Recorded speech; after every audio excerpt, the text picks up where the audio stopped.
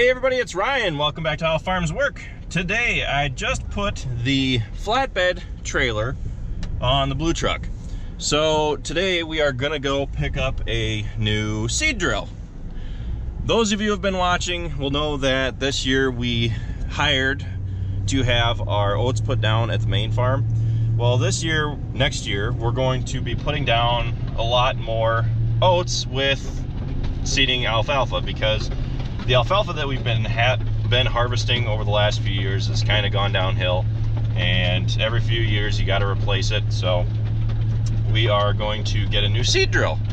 It is in spring green, and it's an older drill, but it is new to us, and to my knowledge it is pretty similar to Grandpa's old one.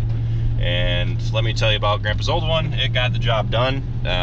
We don't really need anything that's huge, because we don't do a lot of new seeding every year. So just something that can get the oats and the alfalfa seed down is all we really need. So I just hooked up the trailer. I'm heading up to the main farm now. I'm not totally sure how we're going to load it, whether he's going to back it on, or maybe he's got a skid loader he can pick it up and drop it on the trailer for us. But if he doesn't, we got to drop down the tail on the trailer so that we can back it up on. So once I pick up them, we're going to head up to Spring Green and we're going to go check it out. Welcome back to How Farms Work. Yep, that's right. You're watching Travis on How Farms Work. Ryan wasn't able to come up and help us do this today, so Dad's been looking online, and something we've been needing the last couple years that you can get by without, but it's sure nice to have, is a grain drill, because we have a bunch of waterways that we would really like to get reseeded properly. And we also have a bunch of alfalfa that we're going to be reseeding next year. So Dad was able to find, and you guys are about to see it, a grain drill. And we're going to go out. Dad and I are going to load up right now with these guys. We actually drove up above Spring Green. It's about an hour and a half away from home to get it. And I got to get out here before they get it going before I get out there.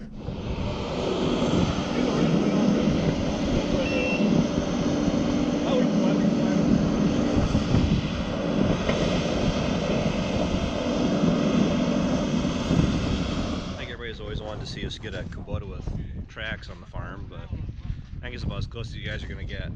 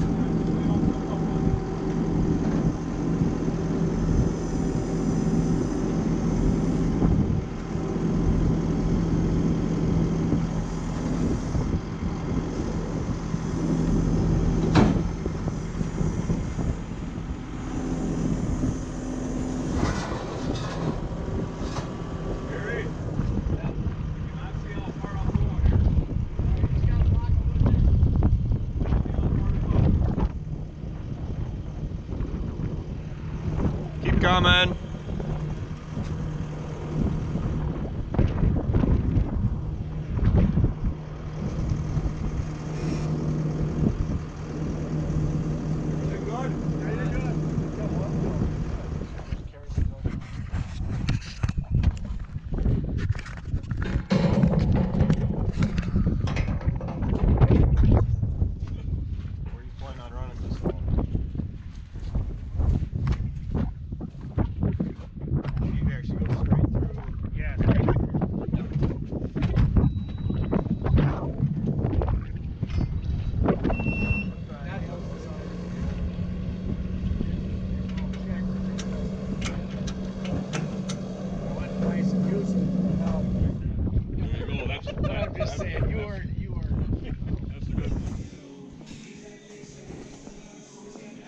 So we've got the seed drill in the shed here.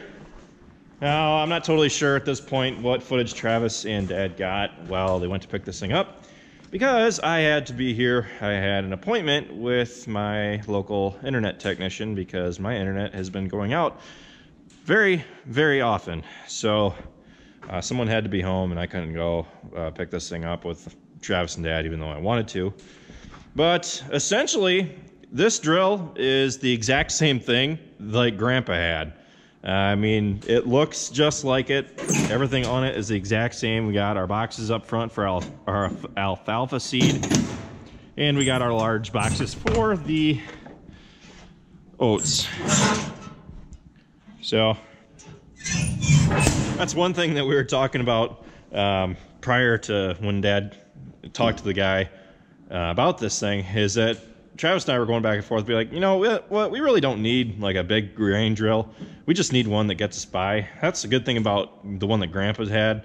I mean, his was old, just like this thing. This thing is old, but let me tell you, the one that Grandpa had got the job done. It was just something that we hooked up to in the spring. We used it, and then we backed it in the shed and forgot about it. It wasn't really something that gave us a lot of problems. I see that this one does have kind of the leaky cylinder up front like Grandpa's had, but I mean, I'm not even totally sure when they made these things. All I know is that these things are pretty ancient. I used to know the number that was on them. I don't know why, but it keeps trying to lean forward again. Here's the serial number. 167B. This is, I'm not totally sure. Maybe it's on the back. Nope. I can't remember what model they called this, but Grandpa's was a very good one. Now, this seed drill is ground driven. As the wheels turn, it runs a chain right here that drives the bar that goes across, and that runs the entire seed drill. It's got tubes that come out from the front box that run down the front and out the bottom, so as you drive, it drops the alfalfa seed out basically just on top of the soil. And the alfalfa needs a parent crop. So the reason we use seed drills is because with the seed drill, it allows you to put down oats. The oats will take off and it'll grow up, and it's the parent crop to the alfalfa. Then you'll cut the oats off, and the alfalfa will come up later in the year. And then after that, usually that kind of program is what they recommend to get the most yield out of your alfalfa, is to use a parent crop. Otherwise, a lot of farmers do just direct seeding like we did. Actually, no, we didn't do that here. But a lot of farmers will do direct seeding if they need the alfalfa now, but usually the stand isn't quite as good using oats and having that parent crop. So everything on this thing looks pretty good. The guy who sold it to Dad did mention that a couple of these arms over here are bent a little bit, but to be perfectly honest, they shouldn't need too much work. The only downside to buying something like this is that John Deere does not make these parts anymore. Anything that you need to replace, you got to find yourself, because this thing is outdated. But like I said before, for what we need to use it for, as long as it treats us as well as Grandpa's did, we shouldn't really have a problem. So the one thing that we have done, I gotta hold it up, is we've done a little bit of work on the hitch here.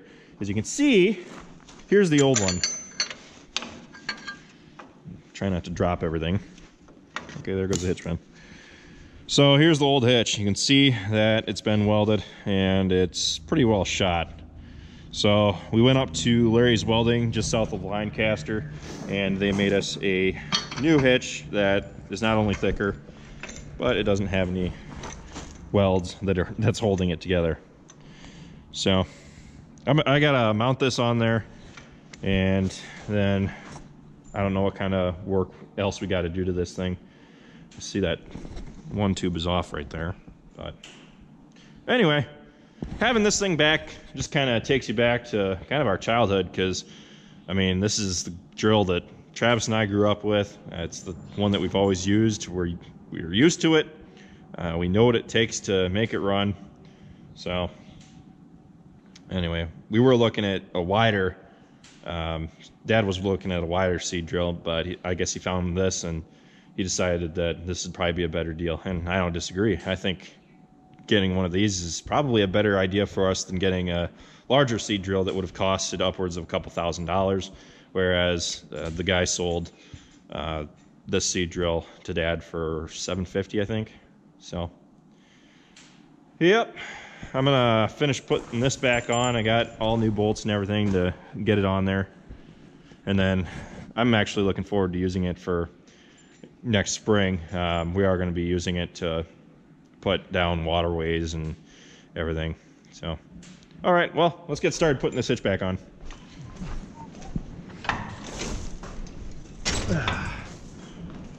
Well, there she sits.